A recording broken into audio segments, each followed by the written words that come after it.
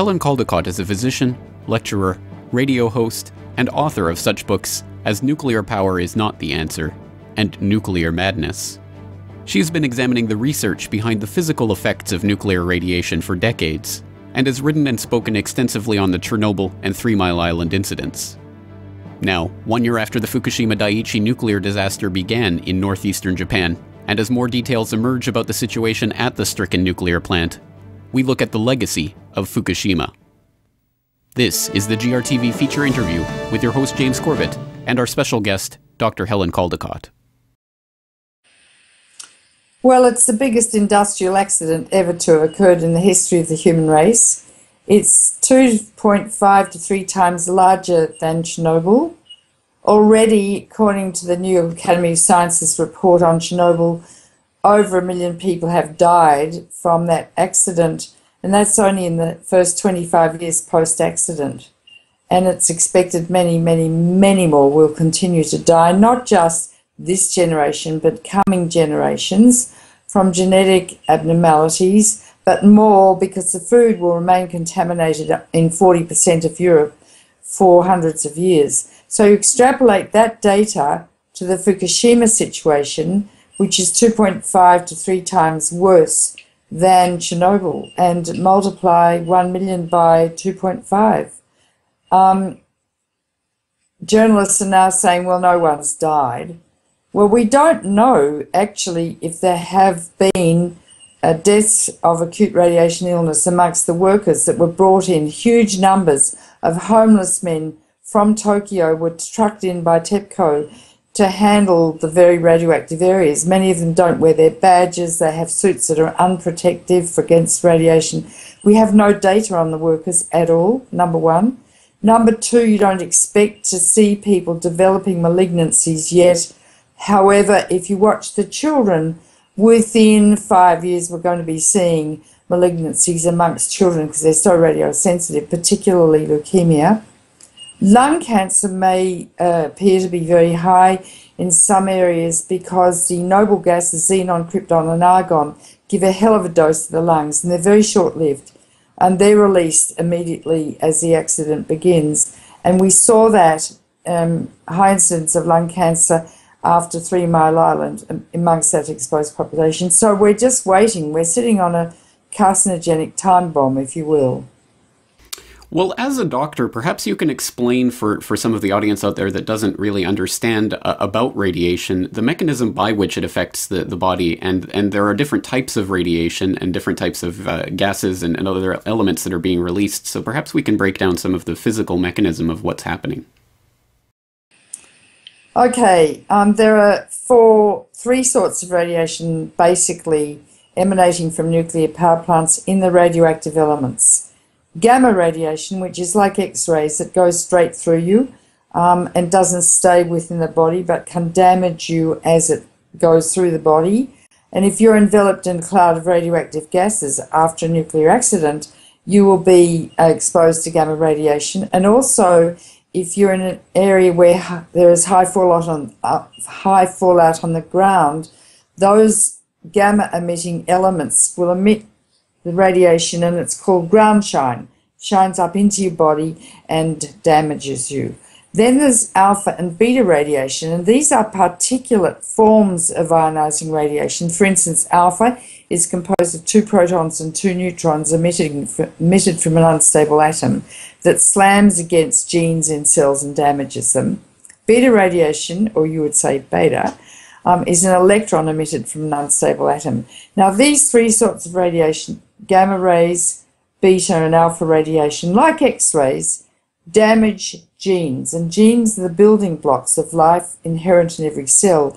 And in every cell, to be simplistic, there's a gene that controls the rate of cell division called the regulatory gene. And if that is hit by an alpha particle, the cell doesn't die but remains viable, or a beta particle, or by an X-ray, the gene changes biochemically. The DNA is damaged. And the cell will sit quietly for any time from 5 to 60 or 70 years. And that's called the latent period of carcinogenesis, or the incubation time for cancer. If I sneeze on you in 2 days, you're sneezing because the incubation time for a cold is 2 days. Measles, mumps, chickenpox, 3 weeks. Cancer, a long, long, long time. And one day that cell which has been damaged by the radiation, instead of dividing by mitosis in a regulated way into 2 daughter cells, it goes absolutely crazy and produces trillions and trillions and trillions of the cells. And that unregulated cell growth is a cancer, and mostly we can't stop it. And the cancer cells are very aggressive, and they'll invade into little blood vessels, and one cell will go up to the brain and divide and produce a secondary cancer. And so that happens all over the body. So cancer is kind of a parasite, and you can see a body withering away as the cancer flourishes. And then when the body dies, so the cancer dies. Now, what are the elements that cause radiation in a reactor? If you put uranium in a reactor, it becomes 1 billion times more radioactive than the original uranium as it fissions. It contains 200 new elements because the uranium atom is large, and when it's split apart in a random way, lots and lots of new elements are made. Now, some last only seconds, and some last millions of years. They're radioactive for millions of years. For instance, radioactive iodine-129 has a half-life of 17 billion years. What's a half-life? If you have a pound of radioactive I-129, in 17 million years, you'll have half a pound of radioactive I-129, and another 17 million years, a quarter of a pound. So it decays exponentially. Now, there are various things that can get out. The noble gases argon, xenon, krypton are emitted immediately. There's a venting, as is radioactive iodine, which goes to the thyroid gland and causes thyroid cancer. That's a beta and a gamma. The argon, xenon, krypton are gamma. So if you're immersed in a cloud, you get external radiation. The radioactive iodine, however, enters the body either through inhalation or in food that has concentrated the radioactive iodine, like leafy vegetables, spinach and lettuce and the like, and also milk, because when I-131 lands on the soil, the roots of the grass suck it up and concentrate it by orders of magnitude. The cows eat the grass, it's concentrated further in the cow's milk, and then a child will drink the milk, and it's concentrated further in the thyroid gland. Or a lactating woman drinks milk because she needs milk for the breast milk, and the milk goes, the iodine goes through the breast, and in so doing can irradiate breast cells, so later she might develop breast cancer. And then the baby drinks the breast milk, and it's concentrated very highly in the baby's thyroid. It sucks it up like a little sponge. Babies are 10 to 20 times more sensitive to radiation than adults, particularly female babies. And so are young children, females in particular. Now, the materials that get inside the body, either by inhalation or by eating radioactively contaminated food, are called internal emitters. So there are 2 ways you can be damaged. External gamma radiation, which I've explained, like an X-ray, and you don't stay radioactive, but at that point in time, a gene can be mutated. Or you can inhale or ingest radioactive iodine that goes to the thyroid gland, lasts for about 10 weeks. Cesium-137, which is in mushrooms and in the rice in Fukushima and all over the place, that lasts for 600 years. And that's a beta and a gamma too, and that concentrates in the brain where it causes brain tumours, in muscles where it causes muscle tumours, in the ovary and testicles where it can cause tumours, and mutates sperm and eggs, so that when there's a conception, there are damaged genes in that new fetus. And so the baby might be born with Down syndrome or trisomy 18 like Santorum's child has. No, I think Romney's child has trisomy 18. It's a lethal disease. Or, cystic fibrosis or diabetes. There are about 2,600 such diseases. And as we increase radiation in the environment that gets into the testicles and ovaries, so we're going to increase genetic abnormalities for the future, the rest of time, passed on generation to generation. Strontium-90 concentrates in food, particularly milk, so it's in cheese and it's in cream, and it goes to the bone where it can cause bone cancer or leukemia. It lasts for 600 years. So in other words, when you inhale or ingest an internal emitter, the cells that are surrounding that radioactive iodine get irradiated for a long period of time because the radiation stays there, the iodine stays there till it decays away, and the strontium-90. So the cells get a really high dose. The rest of the body gets none. And what the International Atomic Energy Agency does is average that dose over the whole body instead of realizing that in radiobiology that only a few cells get damaged and they get a whopping dose. And internal emitters are not calculated in the calculations that are done for populations who are exposed to radiation after nuclear accidents.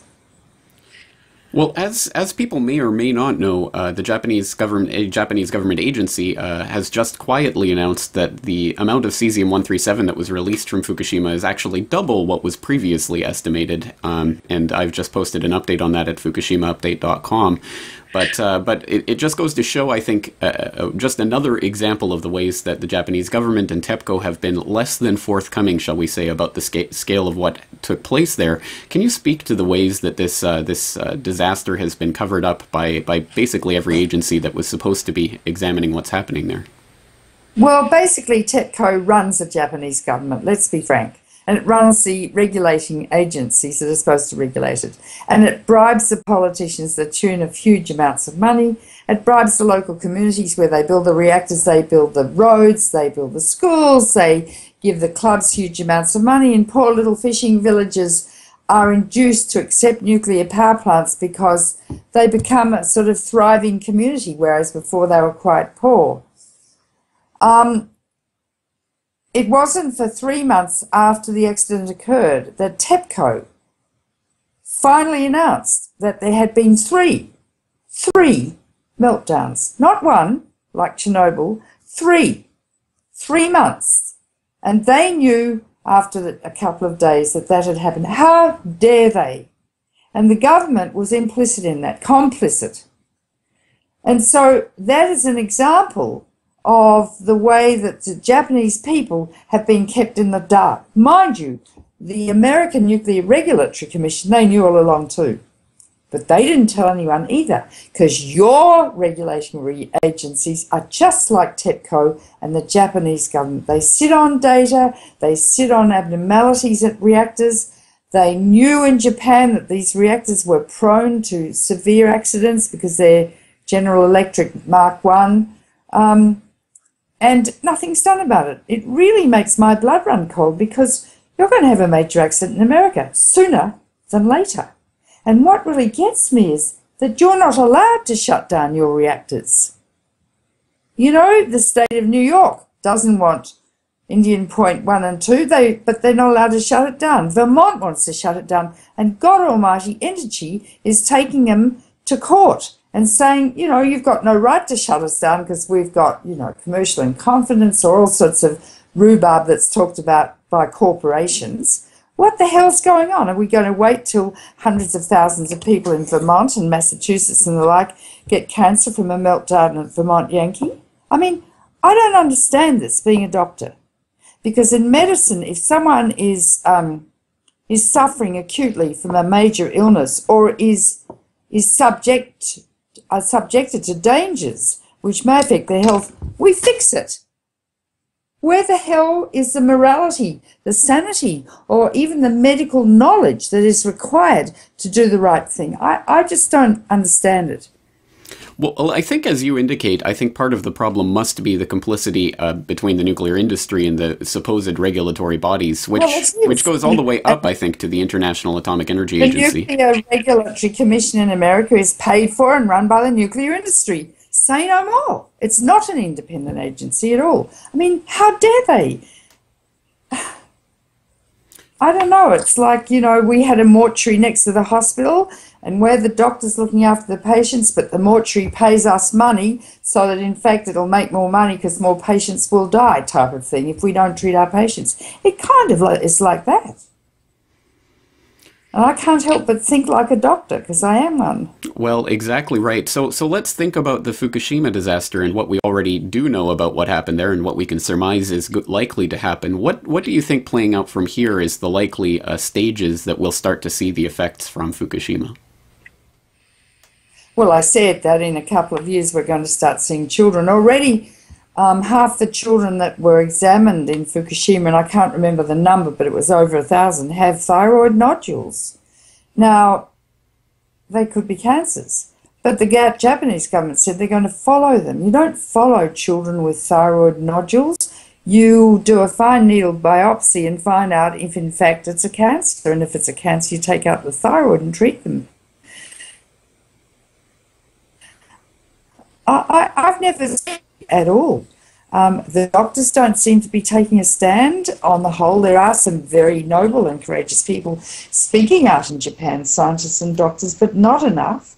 I think because the Japanese society is kind of a feudal society, everyone obeys and accepts authority, although a lot of the women are not doing that now, particularly the mothers. They're getting really, really angry. There's not routine monitoring of food. I can't believe a lot of people are travelling to Japan for tourism, to ski. You know, what sort of food are they going to eat? Half the rice grown in Japan is grown in the Fukushima prefecture, and much of it is coming in contaminated now as it's being harvested with cesium-137.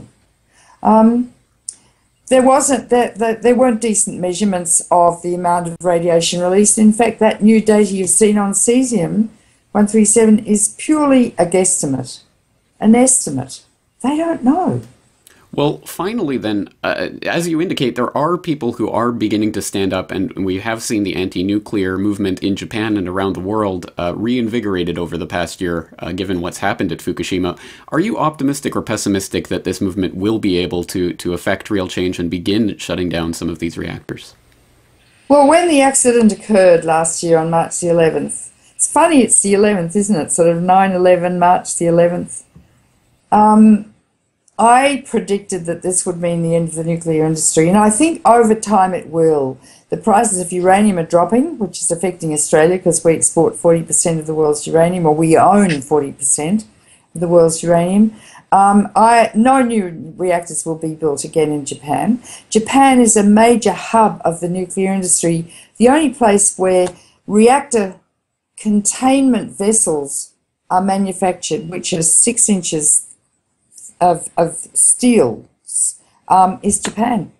And that's Mitsubishi, and it's all the other companies that they won't be building reactors anymore, and they're operating with only 2 reactors out of 54. Isn't it interesting? They've gone through a whole very hot summer with only 2 reactors, so they don't need nuclear power.